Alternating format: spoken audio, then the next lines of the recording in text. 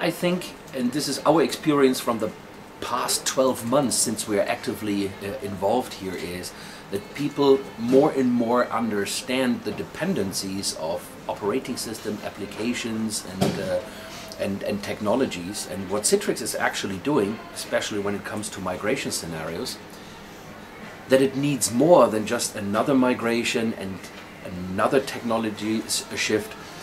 People understand how important a cloud approach or a VDI approach with Citrix is, and to answer your question, absolutely. People are more and more aware how important it is to have answers to that question. So we are very active in the banking sector, right? Where the centralization of resources in general, a virtual desktop is one of many resources actually that companies want to deliver.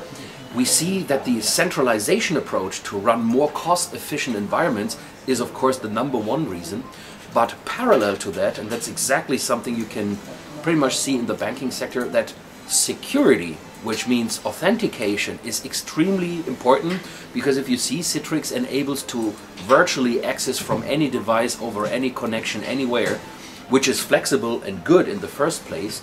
But if you talk to security people at customers, then they see that also as a kind of concern to say, how can we secure this kind of ubiquitous access? And Citrix has the answers for that, as we are enabling any kind of strong authentication for our system. The #1 priority at Citrix is user experience. That means in a perfect world, when you switch from a client-server environment, which nobody really wants to have anymore as it's extremely cost intensive to run and operate, is to make the switch from a client-server environment into a centralized environment with Citrix so smooth that the user doesn't even notice that his desktop, his applications are now residing in a cloud, in a private cloud, in a centralized environment. So yes, we are talking mainly to those people at the customers who are in charge of the entire IT environment and the strategy, and of course also to outsourcers and cloud providers, means those ones who are using Citrix technology to actually serve their own customers by providing services like desktops and apps.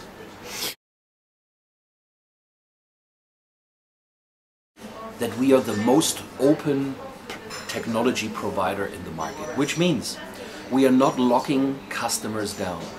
Regardless if you look at on the client side, where Citrix is virtually supporting billions of devices, more than 150 smart devices. That means not only the usual iPads of the world like Apple devices, but also BlackBerry, Symbian-based devices, almost anything. That means in one side, Citrix is giving maximum freedom to customers to virtually use any kind of client device they want without any compromise. But, and that's even more important, and this is only Citrix doing that, in the back end, we leave the choice to the hosting infrastructure to the customer. Means our solutions run on the Citrix Xen server, but they also do run on VMware and Microsoft platforms. And this is a freedom, a kind of freedom that Citrix gives to customers to let him make the choice and even switch if he wants, whenever he wants. Than that, we deliver applications, absolutely.